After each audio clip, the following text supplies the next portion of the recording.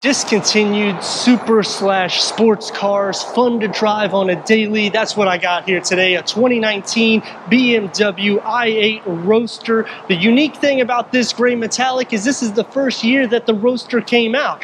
Plus you get the bigger battery pack opposed to later generations of this. It's sad to say that they're discontinued. Will this be just as good as the future to come of the 2024 that's supposed to get nearly 600 horsepower, an i4 turbo with better fuel economy, maybe even a lower side sill to get inside the vehicle? Room for two because this is the Roadster. If you opt for the coupe, it would be a 4-seat. Why option a 2020 when the 2019 has every package? We have the Terra World package, which gives the exterior elements with the blue, with the gloss black, inside with exclusive e-copper leather with ceramic control. I'm Anthony from Hawkeye Rides. I'm gonna go over all the specs and details starting now.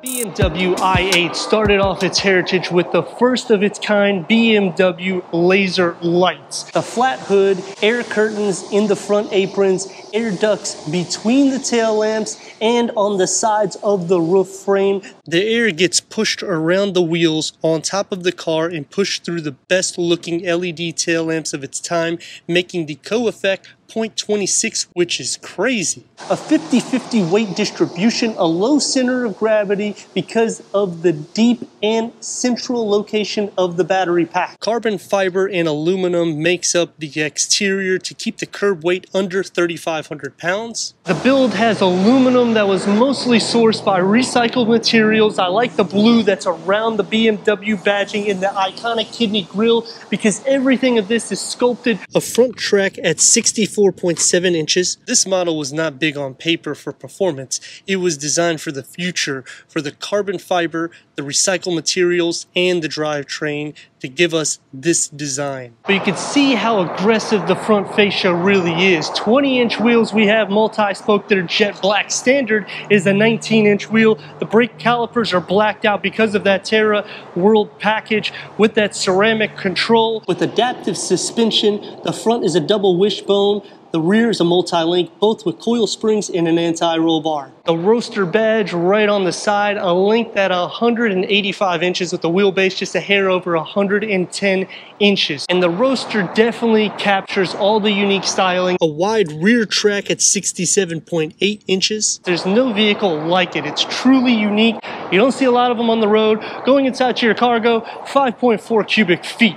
You do have a little storage divider, but for the most part, you're not going to have a lot of storage here. Behind the back seats, you will have some additional storage, which adds up to nearly 10 cubic feet. So it is pretty efficient for a daily use vehicle. The BMW i8 Roadster definitely sets a good example of what BMW is capable and where the future is at. And they back the performance with a 1.5 liter inline 3 turbo, producing 369 horsepower and 420 pound-feet of torque that's paired to a 6-speed automatic transmission, adding an 11.6 kilowatt battery pack with 2 electric motors, achieving 69 mpges. That's good for a 0 to 60 in the Roadster at 4.4 seconds. With the coupe, around 4.2 seconds. Quarter mile, 11.2, with the top speed at 155 miles per hour. Charging time is around 3.1 hours on a 240 or a level 2. Home plug or a 120 volt is going to be over 4 hours,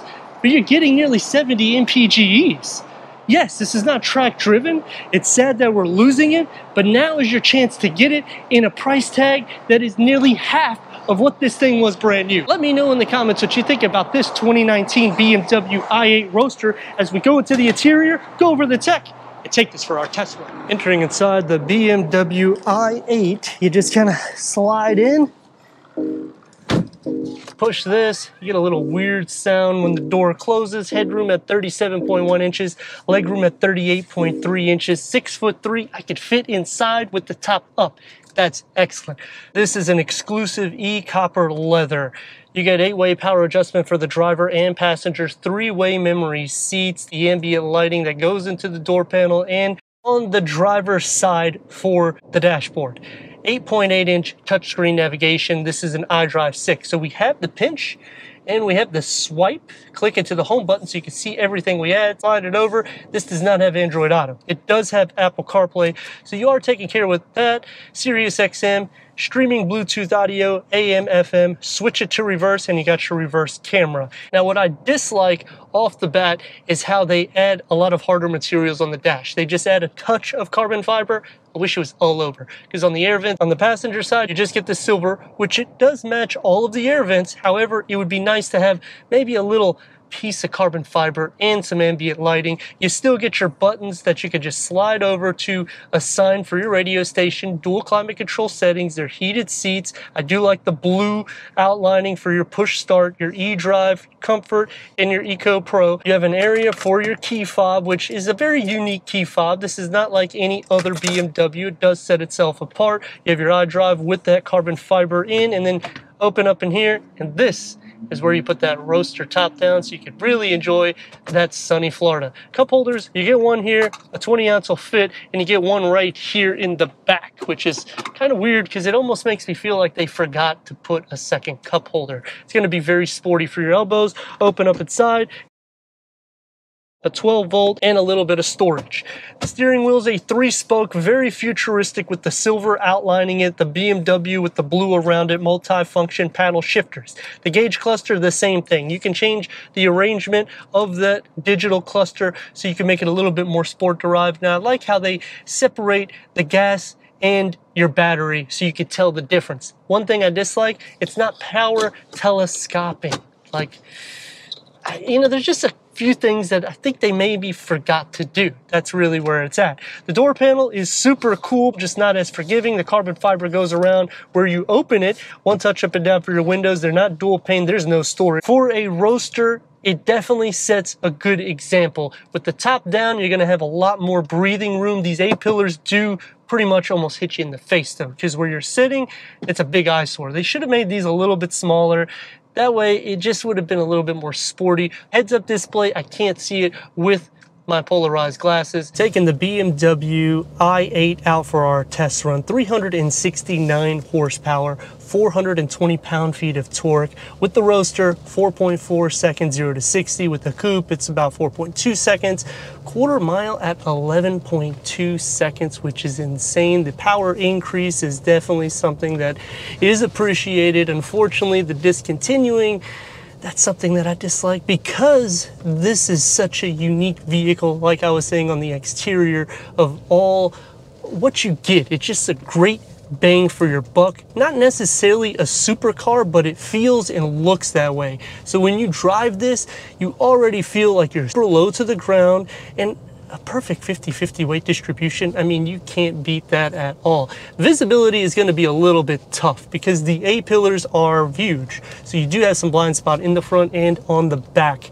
But I would just put the top down. That's going to take care of all of the blind spot in the back, and then it's easier for you to reverse or do whatever you need. Charging that battery about 3.1 hours on a 240 volt, that's pretty good too, because I mean, you're getting over 60 mpges. Nice and quiet. Give her a little go. Oh, it feels nice and wide in the road. I do like that because it has a great presence. In this type of car, anywhere you drive, you're going to get some thumbs up because of the type of vehicle it is. Now, it's not going to be the fastest BMW, but the engineering behind it is something that is truly special and unique. The ride, it's going to be a little bit more unforgiving at lower speeds. Higher speeds, it's going to soak it up a little bit better, but I mean, you're so low to the ground, you got upgraded wheels. It's gonna stop right here and give her some go.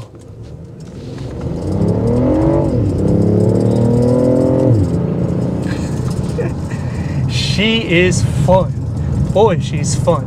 Now with any vehicle, there's obviously some pluses and minuses, and I would say the biggest minus in this, or negative, is the fact that you do get a significant amount of road noise in the interior, and the fact that it's not necessarily the fastest BMW on the road. So whenever you are looking to purchase one of these, this is something that's more or less like a collector, and it's a gem. You got your heads-up display. You're not going to be able to see it too well with polarized glasses, but you still have everything that you need. iDrive 6, so it's not the latest technology.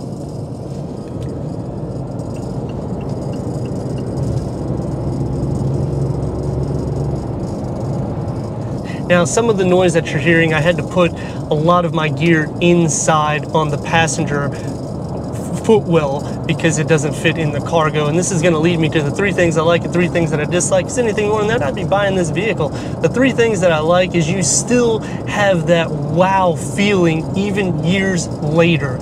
And everywhere you go, because it's not a very common vehicle, people are going to say, wow, that is awesome. The way the doors open, and you got the roadster.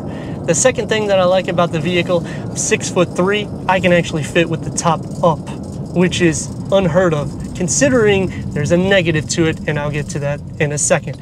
The last thing that I like about the vehicle is that you get great gas consumption. It's very comfortable, even though you do feel the bumps, but on a daily use, I could say you would be able to use this. It's not going to be as soft as the NSX, and the GTR is obviously going to kill all of them, and it's the only one that's still going to be in production. However, the fact that you get such a blend, and it's still comfortable, it's still wide enough in the interior, because on the exterior it is wide, you still have substantial amount of space. You're gonna lose some seats in the back because we got the roadster, but I would definitely recommend this one over that, just because there's really no need unless you want extra cargo. 3 things that I dislike has to start off with coming inside the vehicle. It is super hard. You have to put your butt, if you're tall like me, on the door well area and just kind of drift in. So you'll get used to it. It just, you know, it's not as easy to get in for tall people. Turn radius at more or less a stop point, about 2 lanes. Let's rock and roll.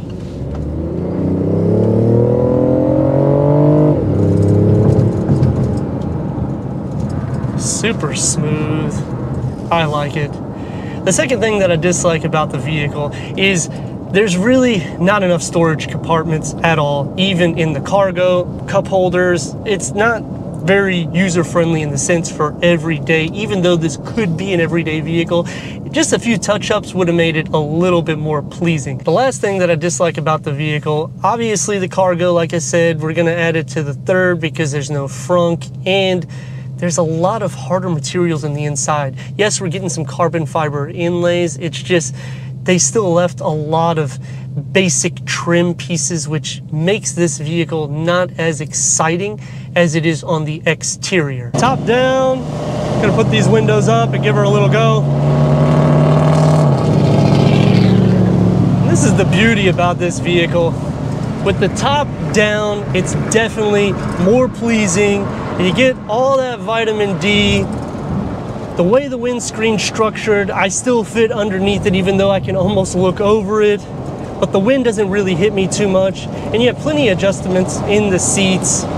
Comfortable. I mean, I like the fact that even though it's not super fast, you can still push the gas and it still hauls. The touchscreen is a little bit further, so it is a little bit more difficult to touch. You will probably be using the iDrive 6 more so to really do your navigation, but everything is viewable. And I mean, it's an i8, so it's a no-brainer. Is it something that I'm gonna miss? Truly it is, because this is an exceptional vehicle. It was just, I kind of feel built at the wrong time, because if they would have waited maybe a few years, this thing hands down would have been the best vehicle nowadays to purchase. And unfortunately they discontinued it a little bit too young, but power-wise, you have it. You do hear that electric motors, you hear them, but it's not unpleasant. Dynamics, it does feel wide, but you're in charge. That's what this type of vehicle is. I mean, this is like a supercar slash play slash sports all in one. Why wouldn't you want to get a hybrid with this much power, this much torque, it's not gonna be a track-driven car. Even in video games, they love this particular vehicle. They call it the Beam Hybrid in Roblox. I like to thank BMW of Wesley Chapel for giving us this 2019 BMW i8 for our car review. If you're already a subscriber, thank you for being part of the Hawkeye community. If not, click the next video, the subscribe button, check out the details, merchandise, website, and everything we do here at Hawkeye Rides.